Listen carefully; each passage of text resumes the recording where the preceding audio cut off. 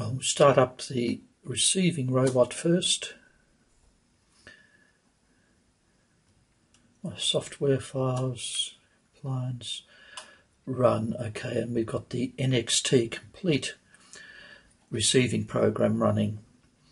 Now start up the sending program. My files, software files, NXT complete send.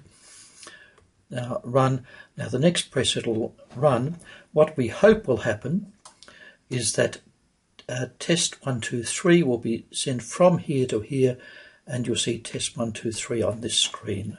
Let's see what happens. Just what we wanted.